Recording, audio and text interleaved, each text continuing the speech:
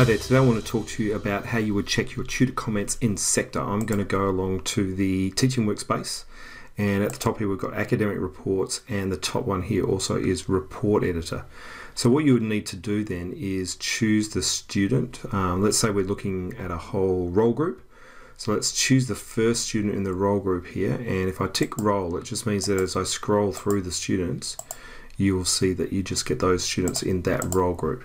Now over here on the right, I want to select the report type and then the timetable period. When I do, all of the reports become visible, and the one right down at the bottom is the one that I'm interested in.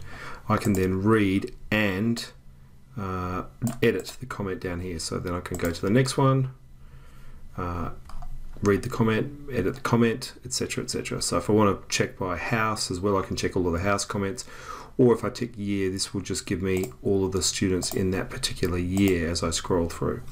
Alright, so that is the best way for you to check and be able to edit the comments there in SEQTA.